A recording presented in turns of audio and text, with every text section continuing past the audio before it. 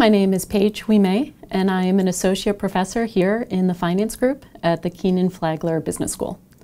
And today I want to talk about the opioid epidemic, which is potentially the greatest epidemic in the US, and its impact on the economy.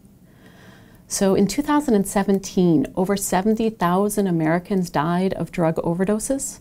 So this is higher than the rate from either gun violence, from HIV, from car accidents at each of their peaks. And in particular, the Health and Human Services Department estimates that last year, over 11 million Americans misused opioids. So that's about 3.5% of our population.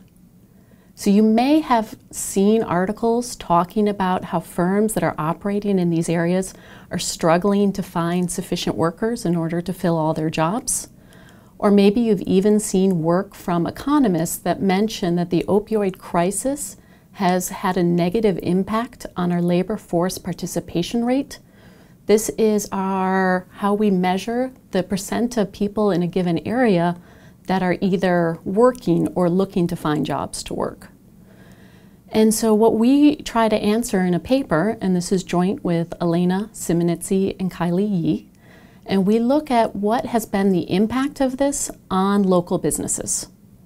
And so we start by first documenting that indeed, in areas where the opioid crisis has been more severe, that we are finding this reduction in the labor force participation rate. So this should make intuitive sense. As individuals in a local area are struggling with drug addiction, they're going to be less likely to be able to hold down a job. This is also going to have a direct impact on the local businesses.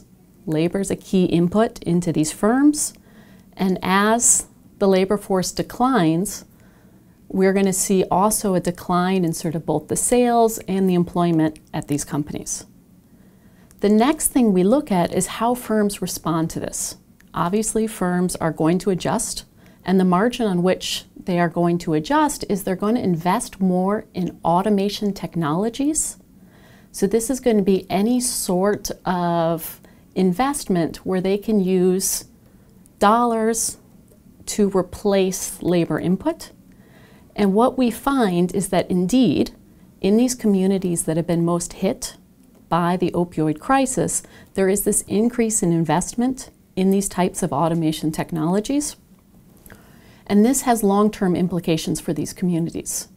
So thinking forward a few years, we can hope that the communities will be able to find ways to get some of these individuals who have previously been struggling with drugs to get back into the workforce. Unfortunately, once companies have used automation to replace a job, it is likely a permanent change. And so a lot of these jobs that these workers may be able to go back into are going to be lost in the local communities. We do have one positive result in the paper, which is that there are some actions by states that do seem to be having an impact. And so these are going to be legislation that reduces opioid prescriptions. So about 25 states have passed them at this point, such as the North Carolina STOP Act. And what we find is that upon announcement of these legislation, that the stock prices of companies that draw workers from the local areas that are going to be impacted by this legislation tends to go up. And it tends to go up most among companies that depend most on that local labor pool, or companies that have previously invested the least into technology.